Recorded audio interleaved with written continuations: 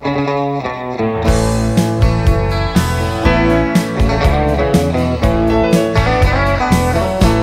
of American angler, you're up with the sun, with a fish on your line. Your day's just begun.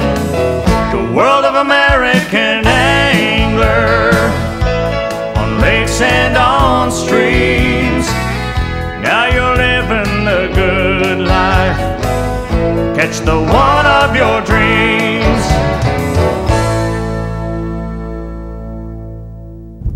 Hi, I'm Pat Traynor and welcome to the American Angler. Today we're coming to you from one of my all-time favorite lakes, Lake Mead in Nevada. And our guest for you today is a gentleman that on this lake, this time of the year, with a bait and a particular technique, is almost unbeatable. The gentleman's name is Jim Jarrett. Jim, great to have you on the show. Glad to be here. You know, as I said, this is one of my favorite lakes, and I've always fished it in the summertime. We're going to be doing a technique that I like to do, but I've never done it here, and I've really been looking forward to fishing with you. You ready to go get them? I'm ready. Let's go. And you stay with us. We'll be right back with some exciting fishing from Lake Mead.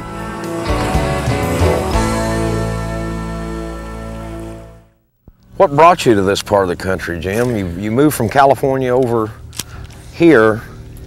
Well, did you just like this area? Or?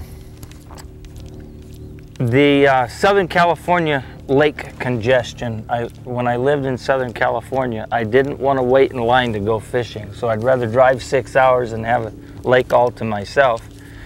I started that in 1964, and I would come to Mead and Mojave. We eventually got us a mobile home up at Mojave, and that would be our base for vacation. Spent most of our vacations up here. And the great fishery that it used to be, and sometimes still is. This lake can sure be temperamental. Oh boy. It's probably the most temperamental lake I've ever fished in my life. For being able to go to an area one day and do really well and come back the next and you can't buy a strike. That's right. These fish must move a lot in this area. Mike Folkestad made a comment about Mojave that I applied to this lake. Years ago, he was talking to someone else and I overheard him. He said the fish are like nomads on Mojave. Well, I think they're related on these two lakes. You think maybe they travel with the bait a lot in this lake? They do. That was the only thing that I could ever think of that would make those fish move, because the structure, yeah, it has its own peculiarities, different areas, but basically they've got the same thing to look at any place they go in this lake. Yes. The bait, as a matter of fact, yesterday there was some boils where I was fishing, and in the same area back in these salt cedar. There we go. Yeah. Hey. Nice fish. Oh, no, he's there. That was your pork. Hey, brown rubber and purple pork. Don't we love it? No, I saw that piece come out of the... Oh, did it fall off? Something fell off. Boy, he's a scrappy little dude for a keeper, isn't he? Good. Those guys didn't... Boy, can you see them in this clear water or what? That is awesome. I love it. Look at that. Have you ever caught a 4-pounder in this kind of stuff? Oh, yeah. There he is. That is a nice keeper fish. He's a nice fish. Pretty fish. Yeah, we love it. Yeah, he did shed your pork. That was a little surprising. After those people were here all that time, he was just moved down a little ways. That fish has got a tag in him. This is a good message to put out to the people, your viewing public. Anytime you catch a tagged fish, to take this down and mail it in to whichever, in our case, it's Nevada Department of Wildlife that does in a lot this. of cases, they want you to measure these fish when you catch them tagged and kind of keep in mind where you've caught them, and sometimes that information helps them track these fish. That's a good idea. We can measure. I have my Willie Go board. We will measure this fish. Beautiful, nice fish. Let's measure him up, see if he's grown a little since they've tagged him. And we'll get him back in before we run him out of air here. He is a 15-inch fish. 15 inches? Probably a nice 2-pound fish, maybe. Nice fish. Okay. Now, we lay him back in here and tell him we love him, and see you later. Bye-bye. Very good. That's number 03086. That's him. We'll always know that fish. Hope to see you later. Okay, what are we going to be fishing here, Jim? Okay, we're going to fish this rock reef that it's about a 4 or 5 foot ledge. Just as you see above the water, it leads out about... You can kind of follow that blonde spot out there. That's exactly right. Reef, yeah. Cast your bait right on top of the light water and pull it right down, let it fall. Are you going to... And they'll be you going to let me right there. Use a piece of this famous pork of yours? I wish you would. Sometimes this is quite an array of pork you got here. It really is. I've never seen anything like this. Well, this is my dish pan, and it's quite functional. I keep my pork in 4 different jars for 4 different colors. I soak my pork. Uncle Josh, number 11 purple is what I fish 8 months out of the year, and brown rubber and purple pork. I keep it in this container here, and I change it often.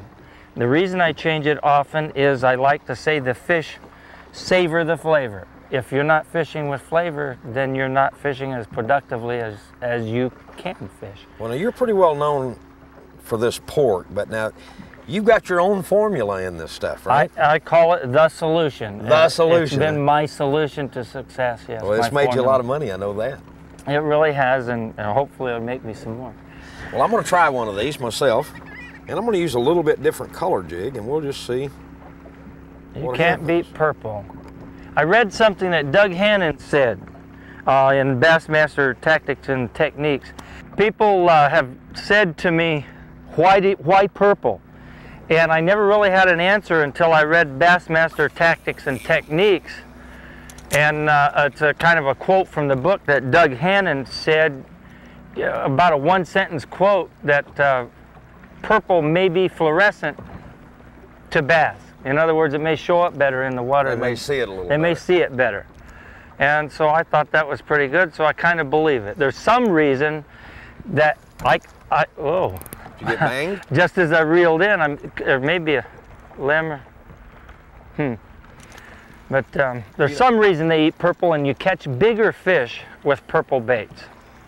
Well, you know, a lot of people don't relate purple to water that's this clear. I mean, it has over the years, and what I've experienced, a lot of people will go to these bright colors in real stained water, but they shy away from them in real clear water. So this kind of goes to the opposite of what I've heard over so many years of fishing. It is the opposite. It's what I've learned. I'm a clear water fisherman. This is where I learned to fish, and I learned, well, actually the first experience I had was purple was with the old Western bass, Mike Folkstad, Larry Hoppers, and so on Mojave fish purple worms. We should get bit down this bank here. There's one. This is the right kind of rock. You got him already? There he is, coming up. Oh, that's a good fish. All right. Oh, nice fish. All right. All right. I'll tell you, you catch some almost 2-pounders, that may be a 2. You catch those in the tournament, and you're going to be in the top 5. He's got little spots on his tail left from the spawn. Left from the spawn, yeah. Yeah. All healing up, though. Yeah. He's in good shape. He's healthy. No hook, no hook marks in his lip. Yeah, that fish hadn't been caught before. No, not at all. There he goes. I like to be gentle. I tell him I love him, you know. I do. We got to put all those fish back, not put them in the live well, or we won't have them for our grandkids. Well, we did that so quick, we might get another one down this bank. You kind of called that shot. Sometimes you get lucky. Those fish are coming fairly shallow. Fairly shallow. Both fish probably 5 feet deep. You got these blonde rocks, little dark spots, grass, these salt cedars. A lot of places they can be. Exactly. The second thing that you said there, the little dark spots, is how I've caught a lot of fish. Just a dark spot. Whatever I see that's dark. Right there where I cast, there's no dark water at all, so I just made a random cast.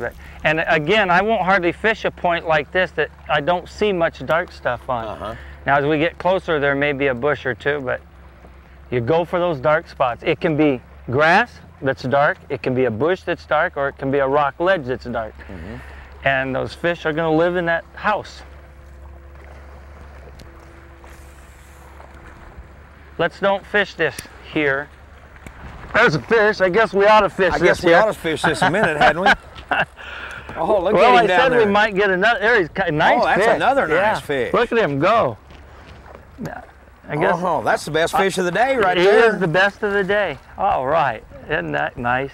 Look at that purple pork hanging out his mouth. Well, he jumped right on it as soon as he got in There is there. the nicest fish of the day.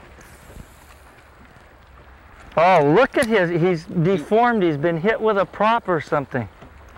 Yeah. You see that, Pat? Uh-huh. We call him Mr. Hump.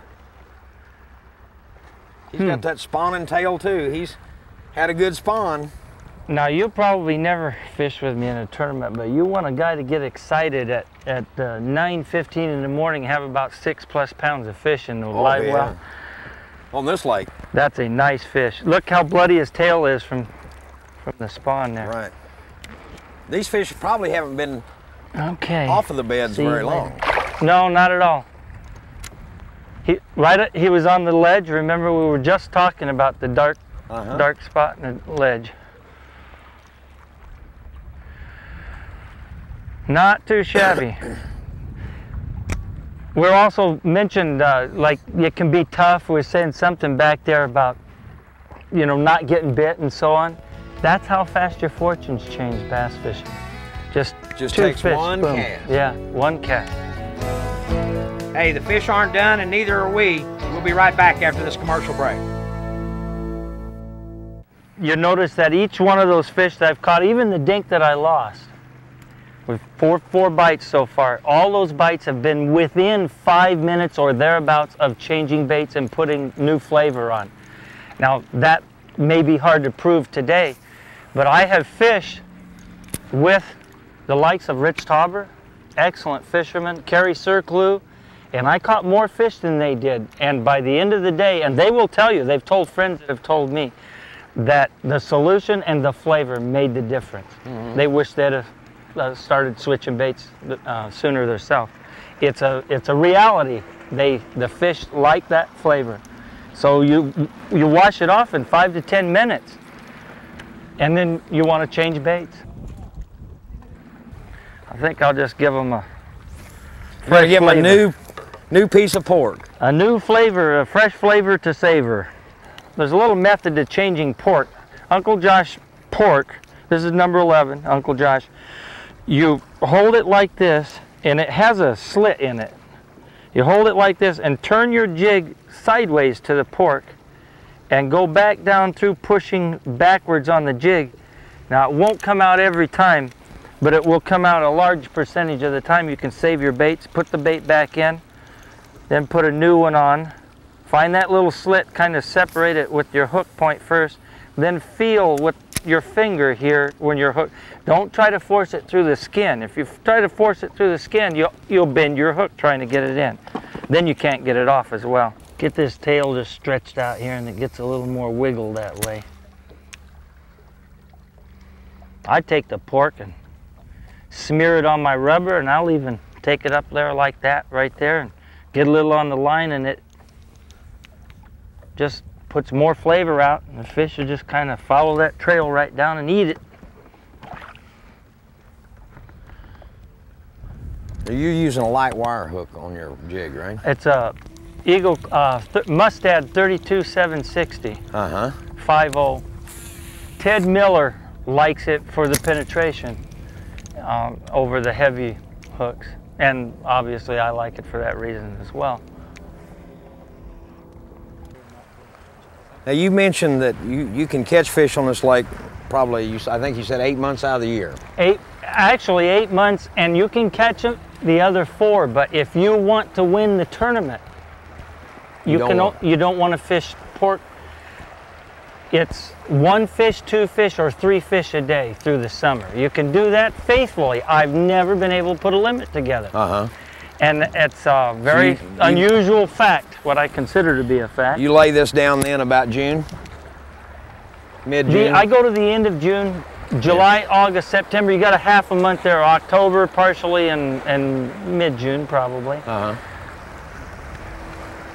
Then you go to surface and plastic. It's been a frustrating thing for me, Pat.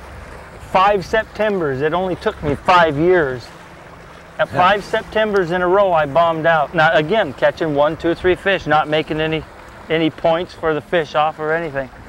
So I finally got tired of bombing out and changed your ways. And changed my ways. I just, you know, that almost doesn't make sense, but I have a theory. It's may or may not be that there's a certain, when the pre-spawn, winter months, and post-spawn, I believe that the fish crave calcium, which is in shad too, but what's a crawdad made out of? A bone. And there's something about Mother Nature that tells them to eat crawdads. Then in the summer months, it's not a physical need for them. And it's maybe like a woman likes dill pickle sort of thing, you know, that deal. That may be way out, but there's some reason, and I'm not sure what it is. Look at this tumbleweed. How come we didn't catch a fish right there? Because you haven't thrown in there yet. I did once, but maybe not good enough. And he said, there he is. There he is. You got him. Yeah. Come on out. Little guy. Yeah, little guy. He might, but a nice little guy. He might keep. I believe he will. Oh, maybe. Well, we'll see. He's long. Yeah, he's long, but he's Lake Mead skinny. He's a little feller. I think he's probably 12, 12 and a half. Got to be 13, right? 13. For a while, we had a 12-inch. I think one state changed their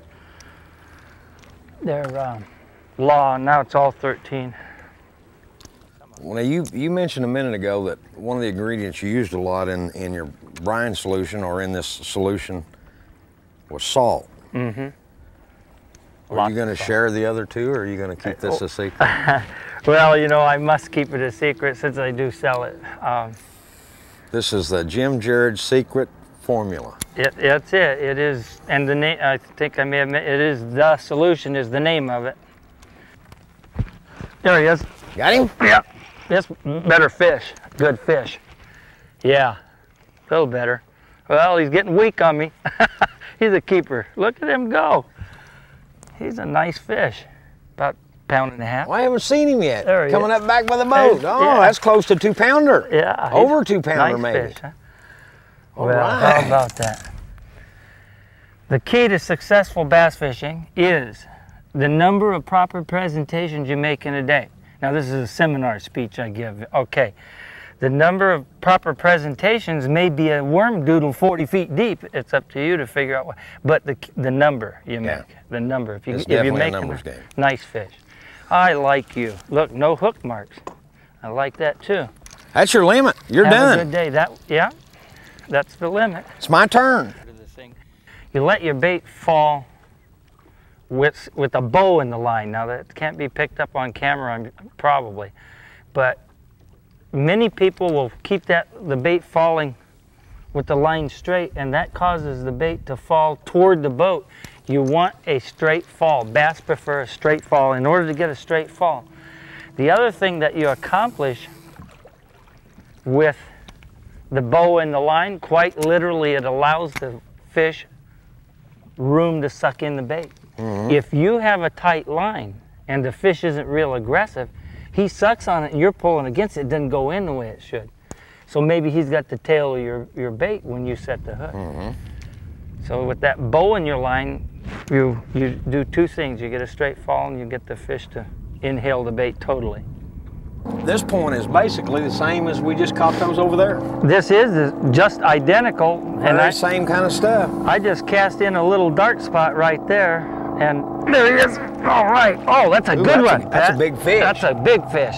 There's a 3-pound plus fish. There's a 3-pound plus fish. Whew.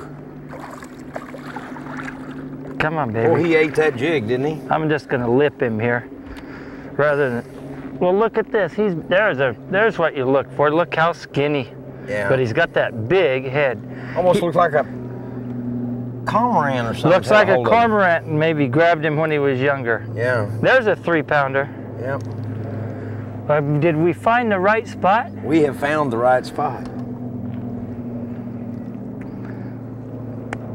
Not only have we found the spot, we know where to look. Yeah, we know where to look. That's amazing. I would have bet against this happening today. I really would, out on these points, because I thought, you know, that shows how humble they can make you, right? I thought we'd be fishing in the backs most of today. Nice fish, guys. Go right back there. He sure isn't very fat. Lake Mead skinny. They're always that way. Lake Mead skinny. There's all kinds of little bushes right here. Yeah, you just missed that big limb. Yeah. Whoops, excuse me. And there was no fish in it. There he is. Whoa, all right. I thought I got touched. That's a good fish. There he comes. There he comes. Break, baby. That's another 2-pounder. He's a 2-pound. Look how bright they are in that water. You can I just see him. love them in this water. Love to see them. Come on up here and jump, big boy. He almost came Show out a little bit. Oh, he's trying to go back down. Yeah, he was fairly deep. Yeah, 15 he was. feet, maybe. About 15. Yeah. Whoa, nice fish. Nice. Nice. They are bass. pretty, aren't they? They got markings. Whew. He gobbled it up. He surely did. I think the prettiest part of that fish is that purple pork. Don't you, Pat? There it is. I got It's a caught a ring lot tie. of I fish broke today, off I'm just telling before you. I'm liking this a lot. Now don't leave us. We'll be right back.